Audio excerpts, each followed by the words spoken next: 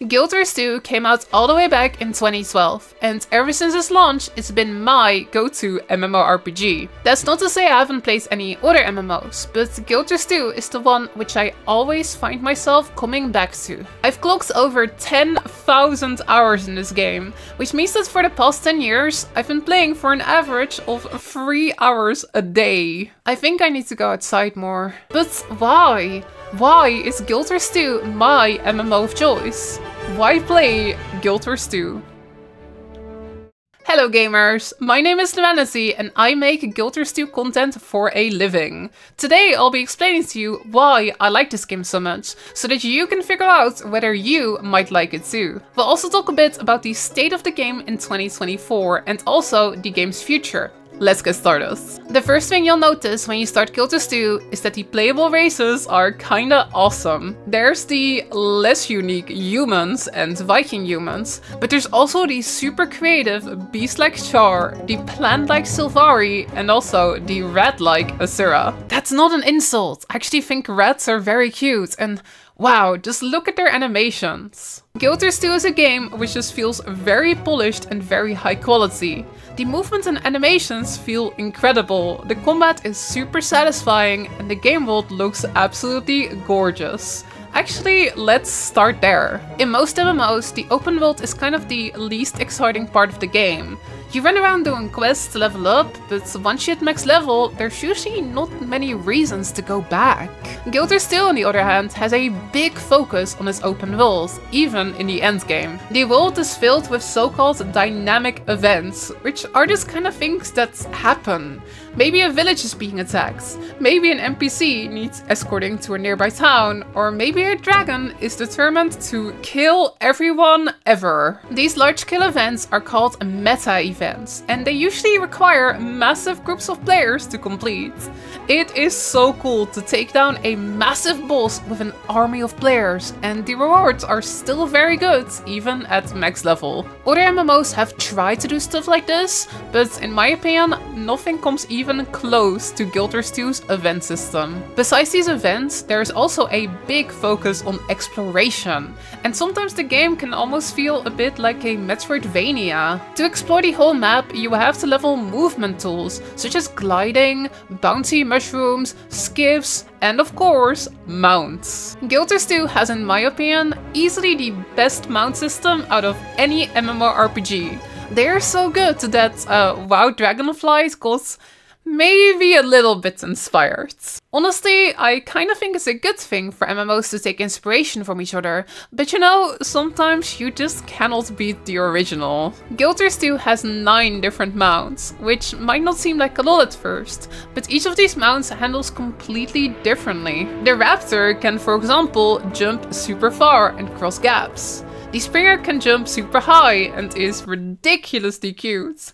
The Skimmer can hover over water, the Sky Skill is like a free-flying helicopter, and the Griffin is basically a jet plane. Each mount is an absolute joy to use, and I think they are easily the best mounts in the MMO industry.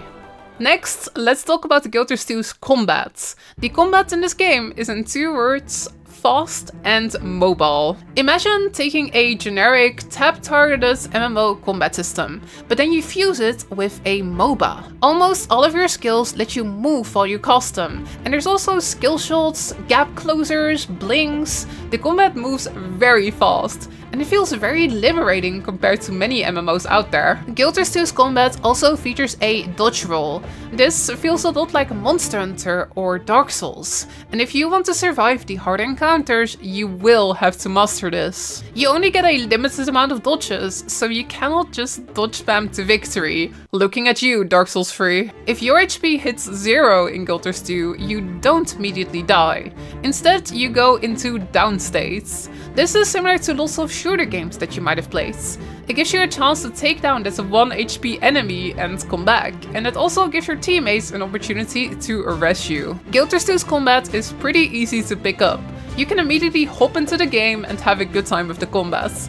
But if you enjoy a challenge and truly want to become a pro at the game, there is a ton of depth here that will keep you coming back for more. 12,000 hours of coming back for more in my case. Guild Wars 2 features 9 different playable classes, with each 3 elite specializations that they can become at max level. All of these 27 specializations play quite differently, so it's pretty likely that there will be one that fits your playstyle. By the way, if you're not sure which one to pick, I actually have a class guide video on my channel showcasing all of them. Link is in the description. But there is more to choose than just your class and specialization.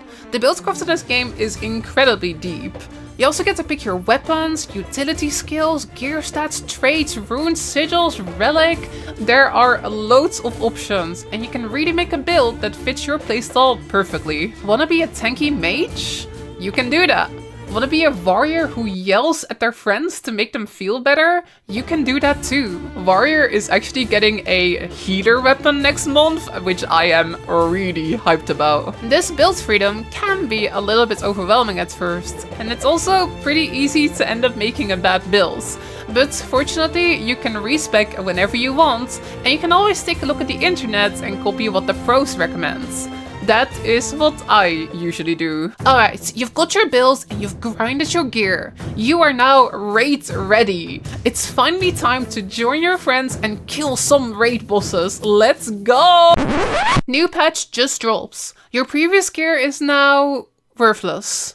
Time to start your gear grinds all over again. Don't you hate it when that happens? Well, in Guild Wars 2, this is not a thing. The game is kind of unique in the MMO space because it doesn't have a gear treadmill. The level cap and the best gear have been the same for the past 10 years, which is honestly really nice. If you are one of those people who has what is known as a life, not me, this can be really helpful. You can easily take a break, return to the game later and get straight back into the hardest endgame content.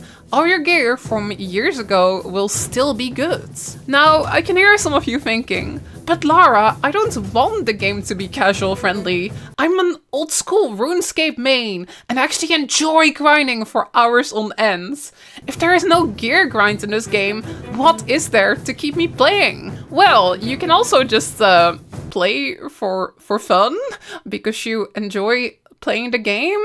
I know, it's a weird thought. Nah, I totally get you. I actually enjoy old school RuneScape as well, and sometimes having a goal to grind for can be really fun. Guild Wars 2's endgame is all about chasing cool cosmetics and also legendary gear. The game has got a really solid fashion system where you unlock skins and dyes on your account forever. Have I mentioned that once you buy a dye, you can use it infinitely? It's so nice. But the absolutely coolest skins are from legendary gear. Legendary gear doesn't offer you better stats than the usual best installed gear, but it does look amazing and it also offers super useful utility. Like for example, free stat swapping, free transmutation and using it on all of your alts at once. Getting full legendary gear is the ultimate grind goal in Guild Wars 2, and after 12 grey hours, I am almost there. But the cool thing is, this legendary grind is entirely optional. It is there if you enjoy grinding, but you never need legendaries. Getting regular best installed raid ready gear is really quite easy, and it doesn't take very long at all. Hey, by the way, I also totally have a guide on how to get gear, so you should totally subscribe. Speaking of raids, let's talk about Guild Wars 2's endgame. Once you reach max level, there is a lot of content for you to do in this game. It can actually be a little bit overwhelming, which is why I made this other video to explain it to you. Alright, I need to stop plugging all my videos, sorry. I'll give you the short version. Like I mentioned before, the open world in Guild Wars 2 stays very relevant even at max level, but there is also plenty of instance content to do if that is your thing. Highlights here are fractals, which are 5-man dungeons that you can progress to higher and higher difficulties. Fractals start easy, but once you progress to the higher tiers and try out the challenge modes, you are truly in for a challenge. For 10-man content, there are several raids and also strike missions, which are basically standalone raid bosses. Since 2019, ArenaNet has kind of moved away from making raids in favor of doing the standalone strike mission bosses instead. The community was initially pretty skeptical about this, but in my opinion, ArenaNet has proven that these standalone bosses can be just as good as raid bosses. My favorite fight in the game is the Harvest Temple Challenge Mode Strike. This is easily the hardest fight in the game, and it took me and my team about a month to clear it. But gosh, it felt so good once we did it. Full DPS, red, you move out. If you're more into PvP, GW2 has 2 game modes for you. First up is Structured PvP or SPVP. These are balanced 5v5 matches, where you capture control points and kill enemies to win. This is easily my least played game mode, because I'm just kinda bad at it. But some of my more skilled friends play a lot of SPVP. The other PvP game mode is World vs. Worlds, and that game mode is more my thing. In World vs. Worlds, massive teams of players fight in large open world maps over territory. There are castle sieges, small scale skirmishes, and also thief mains trying to gank you. There is a huge community around this game mode, and many GW2 players spend almost all of their time here. Recently, I've been doing a lot of World vs. Worlds commanding on my stream, where I will team up with my viewers to try to take objectives. I think that at this point you have a pretty solid idea of what GW2 is like. It is a very polished MMORPG, with fantastic combat, a dynamic open world, and lots of endgame content to play. But GW2 is also 11 years old at this point. Is it still worth getting into this game? Let's talk a bit about the state of the game, because well, nobody wants to play a dead game. I would say that right now the game is in a really good spot. In the past 2 years, we've had 2 solid expansions, which were both financially successful, and the game has also come to Steam for the first time. No matter where you go in the game world, there's always people running content, and the chat is always active. As a new player, it's also really easy to catch up. Reaching max level is very fast, and obtaining max stat gear is also not very difficult. Honestly, there's really never been a better time to get into GW2. The studio is actually committed to doing yearly expansions from now on. Last year's Secrets of the Obscure expansion was the first of these, but there will also be another expansion this summer, and there's already been talk of a 2025 expansion. These yearly expansions are a bit smaller than previous expansions, but they come out much faster, are only 25 euros each, and they also include a year of content patches. Speaking of expansions, GW2's monetization is also, in my opinion, quite alright. There is no subscription fee, and the gem store is one of the fair ones out there. You can buy stuff like mount skins, backspace and level skips, but I've never ever felt like I needed to spend money to be able to keep up with my friends. You can even trade gold for the cash shop currency, which means that you can technically buy anything on the gem store for gold instead of real money. The base game is free, but if you really want to play the game long term, I highly recommend getting the expansions. That's where most of the relevant content nowadays is. So I would really consider the free base game to be like a free trial. It is free though, so if you want to give the game a shot, all you have to do is go and download it. And that was a very quick overview of why I think GW2 is a fantastic MMORPG. If you decide to dive into the game, definitely take a look at the rest of my channel for loads of GW2 content.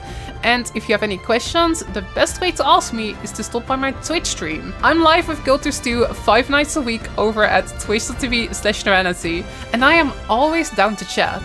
I absolutely love this game, and I really hope that you will as well. Thank you so much for watching, and I will see you in Tyria.